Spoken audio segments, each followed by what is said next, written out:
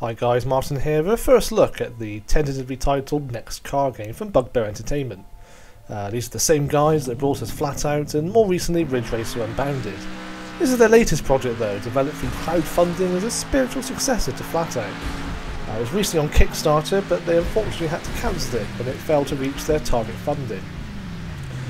What you're seeing here is actually a playable technology demo that was sent out to everyone who pre-ordered the game. It's essentially an open playground really, full of toys to show off the damage modelling, which as you can see from the carnage on display here is really rather advanced. This should really be a familiar sight to anyone who's played the original Destruction Derby games back in the day. It's a sort of gratuitous destruction that's very lacking in most modern racing games these days. I've actually set this to the maximum number of cars here. There's actually 24 cars on screen at once, which is quite an achievement when you consider that most modern racing games such as Dirt, Showdown and Grid can only handle around 8 to 12 cars. This goes to show that just how well optimised this game is, because as you can see there's no slowdown whatsoever. Although then again this is a technology demo and there's not any environment textures for it to handle. So we'll have to see, we'll have to wait and see in the final game. Giant spider there, don't worry, we'll have a go on the giant spider at some point. Barging into the other cars there. This is the game that Bugbear have always wanted to make. They wanted to make a game in the vein of Destruction Derby again, but the publishers just didn't see a market for it, so they didn't allow it. This is why they've now had to use crowdfunding to publish it independently. It's currently planned only for PC, but a PS4 and Xbox One port is planned, provided they can get enough funding.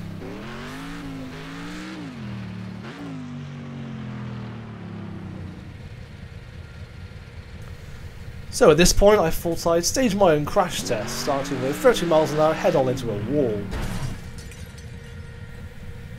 Let's just survey the damage there. Very nice.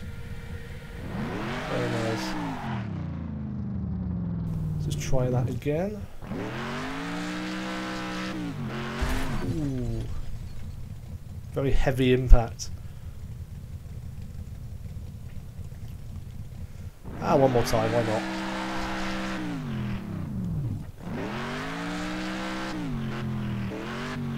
Ooh, that is properly dismembered. I'd call that a write-off. If this was an NCAP crash test, maybe 2-star safety rating? I don't know. So the rest of this video is really just going to be a tour of the various tools of destruction at my disposal. So I get thrown into the air by a giant spring. This is actually a great example actually how far the damage molding has come. You can see the front is just dislodged and now the car has been completely flattened on impact. It's all part of what Bugbear calls soft body deformation. Whereas most games you damage your car, it's usually just paint scratches or predetermined texture changes, that sort of thing. Here however, this just takes it to the next level. The car will actually deform dynamically at the exact point of impact. It's absolutely incredible. Completely failed that jump. Right, now we're just approaching a giant ramp through the barriers. Of course, no Flatout game is complete without destructible objects all over the track. It looks like that will be making a return in the final game. This is going to be a hard impact. Oh! Yeah, there's no recovery from that, is there? I should point out actually there is a reset button in the tech demos. That's why the car just magically repaired itself.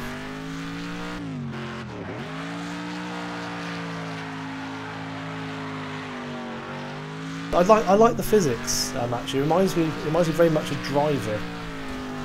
There's a lot of weight to the cars, which I think was lacking in Flatout actually. And what this means is, during the crashes, the car is much less likely to land on all 4 wheels, which is much more realistic. So far, a very good job on the handling. It's very responsive, and flying into the imaginary cardboard boxes there. Onto the high jump now. Oh, this is going to be a big impact. again, the sheer volume of objects just scattered, it's incredible. Again, all the objects strewn across the track, as you saw, they have their own independent physics. Flat Out was very renowned for that, actually, wasn't it? I remember always when you smashed into the tyres, they'd then be strewn across the track, and they'd never disappear when you went on the next lap.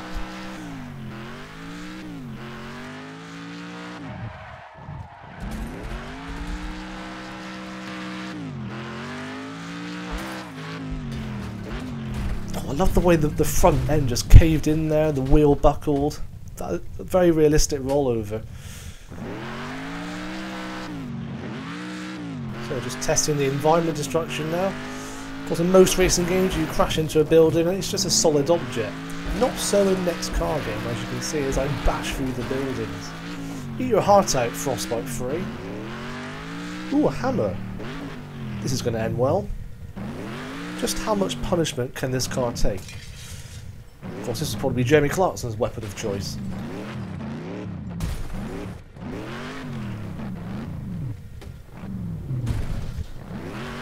The door just flung open, so at least the panels do open, we can see that.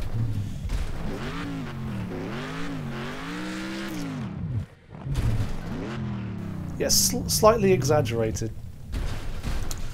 You'll notice that there's a lot of debris in the crashes. I think that is what's sorely lacking in a lot of racing games these days. You have a crash and there's just no spectacle to the impact at all. This, I mean, how much more debris do you want? Look at that. Absolutely spectacular. If anything, it's probably a little exaggerated for the purpose of the tech demo. Ironically, despite how damaged the car gets, you can still drive it no matter what. So they're obviously bound to tone that down in the final game. But in a little turntable there, again, car absolutely damaged beyond recognition. Chassis is completely bent. And I magically repair it again. Good stuff. Ooh, this player spotted basketball now. Ooh, 4 points. And into the car crusher we go.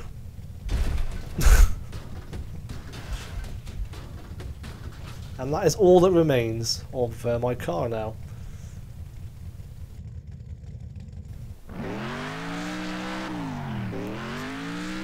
Of course, a lot of people have been comparing this actually to BeamNG Drive. It's a kind of sandbox game, again with very impressive soft body deformation. In a way, it's actually BeamNG Drive is actually a little bit more realistic in terms of how the cars crumble on impact. But there's just no spectacle. As I mentioned earlier, there's no spectacle in the crashes in that. There's no debris. This then is very much, I'd say, a more arcade game. Whereas BeamNG Drive obviously strives for realism. It's a shame you can't combine the two, really.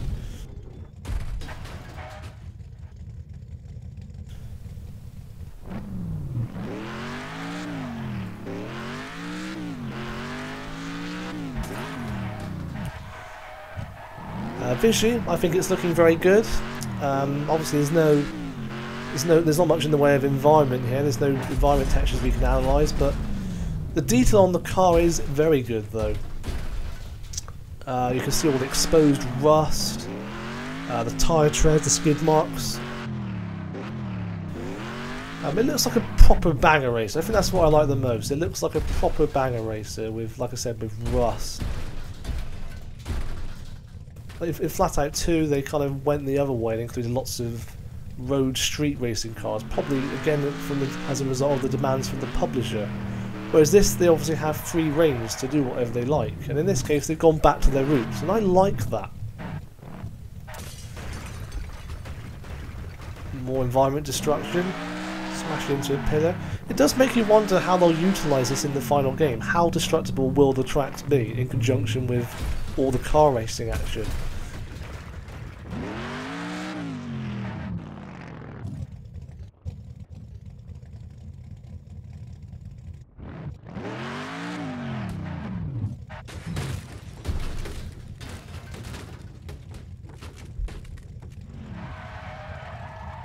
Oh, giant spider time. I told you I'd have a go on the giant spider, and there it is.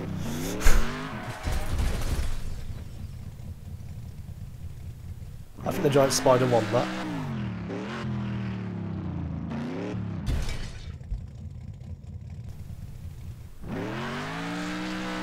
There's only 3 camera views available in this. You've got an external cam. There's also another external cam where you can freely move the camera around, and then there's also a free camera. I hope they take that. I hope they make that a bit more advanced in the final game, to the point you can set up your own camera angles. But there will, however, be a cockpit camera in the final game, which you don't see here, unfortunately. I think this is the ultimate test of destruction, though. How about driving through a automated car crusher? There's not much car left, is there? This is my final test of destruction, though. Here I am, precariously driving up a ramp, knowing that if I fall off, it will be certain death. So cautiously going around the corners. Honestly, doing my best not to fall. That's obviously the last thing I want to happen. The last thing I want to do is see my car get completely destroyed. And, oh, too late. No, no, that's bad. Oh dear. Oh no. How am I going to explain this to the insurance? Yeah, at this point I thought I'd change to the free cam because it just got so chaotic I couldn't follow the car. But,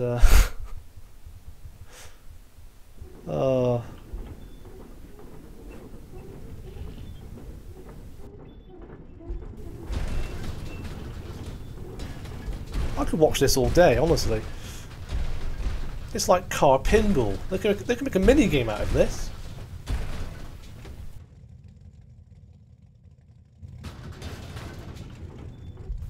What was my car reduced to scrap metal?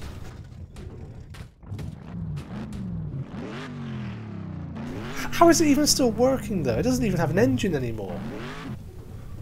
But on that note, that is next car game. That's it for now on this video, but there will be a follow-up to come soon.